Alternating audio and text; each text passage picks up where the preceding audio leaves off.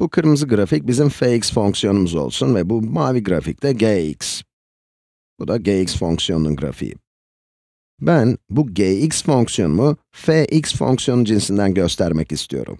Şimdi bu fonksiyonların birbiriyle ilişkisine bakalım. Gelin fx fonksiyonundan bir x noktası seçelim. Buradan yani fx fonksiyonunun tepe noktasından başlıyoruz. Tepe noktasının gx fonksiyonumuza olan uzaklığı tam 1 birim. Gx fonksiyonunun tepe noktası fx'in tepe noktasından 1 birim yüksek. Yani g2 fonksiyonu, buraya yazalım, f2 artı 1 fonksiyonuna eşit olacak. Peki bu eşitlik grafikteki tüm x'ler için geçerli mi bakalım? O zaman buradan bir nokta daha seçelim, mesela f4'ü seçelim. Bir birim yukarı gittiğimizde g4'e geliyoruz. f6'yı seçelim. f6'yı seçtiğimizde ise, gördüğünüz gibi yine g6 buradan bir birim yukarıda. Grafik üzerinde herhangi bir nokta seçtiğimizde ki, buradaki grafikte birbirlerine biraz yakınca gözüküyorlar ama bu bir optik yanılsama olabilir. Grafiklerin birbirlerine en yakın olduğu noktalar buralar gibi ama yatay olarak yaklaşıyorlar. Fonksiyonların arasındaki dikey uzaklık sabit. Bir birim.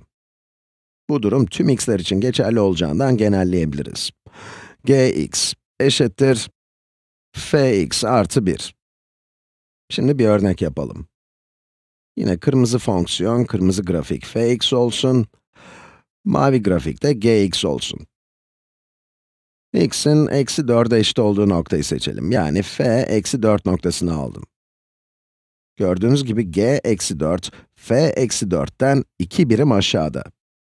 Fx üzerinde herhangi bir noktayı seçtiğimizde gx yine 2 birim aşağıda olacak. Tam olarak 2 birim aşağıda. Bu örnekte de bir öncekinde yaptığımız gibi fx'ten 2 çıkardığımızda gx'i elde ediyoruz. gx eşittir fx eksi 2. Şahane. Burada yine fx fonksiyonumuz kırmızı ile çizilen ve buradaki de gx fonksiyonumuz, bu mavi olan. Hepsinde aynı. Şimdi rastgele bir nokta seçelim ve fonksiyonun bu kırmızı noktadaki eşiti f eksi 3 olsun. Bu noktanın x koordinatı eksi 3 ve y koordinatı f3. G fonksiyonunun f ile aynı değere ulaştığı noktada ise x koordinatı eksi 1'e eşit.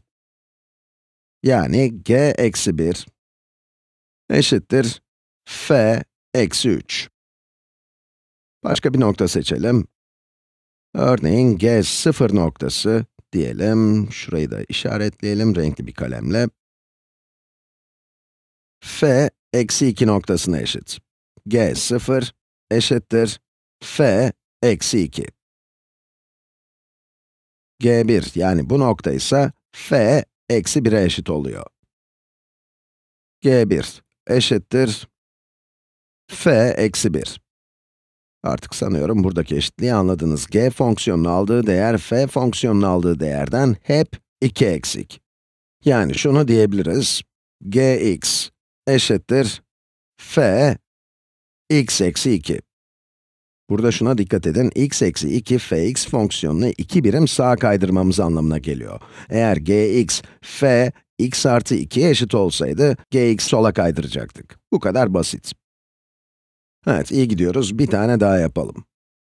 Şimdi buradaki bu tuhaf grafiğe bakalım. gx, fx'in aynadaki görüntüsünün daha böyle düzleşmiş hali gibi görünüyor. Aynı bir önceki örnek gibi düşünelim. Önce gx fonksiyonunun ayna görüntüsünü alalım. Burada 2 noktasından, burada 1'e yakın bir noktadan, sonra buralarda da böyle bir noktadan geçecek, değil mi? Bu noktaları birleştirdiğimizde gx fonksiyonunun x eksenine göre ayna görüntüsü böyle bir fonksiyon, böyle bir grafik olacak. Buradaki gx fonksiyonu. Gx'i bu yönde çevirdiğimizde negatif gx fonksiyonunu elde ettik. Hemen bakalım. X 4'e eşitken gx eksi 3,5 civarında. Bunun negatif grafiğine baktığımızda fonksiyon pozitif 3,5 oluyor. Burada esas görmenizi istediğim, burada esas dikkat etmeniz gereken şey şu. Fx fonksiyonu, negatif gx fonksiyonunu aldığı değerin ya da değerlerin 3 katını alıyor. Negatif gx 2 iken, fx 6 değerini alıyor. Negatif gx 1 iken, fx 3.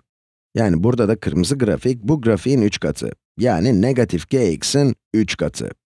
O zaman negatif 3gx eşit. Fx eşittir eksi 3 gx. Eğer bu eşitliği gx cinsinden yazmak istersek de eşitliğin her iki tarafına eksi 3'e böleriz. Ne olur? Gx eksi 1 bölü 3 fx olur. Hepsi bu. Bu kadar kolay.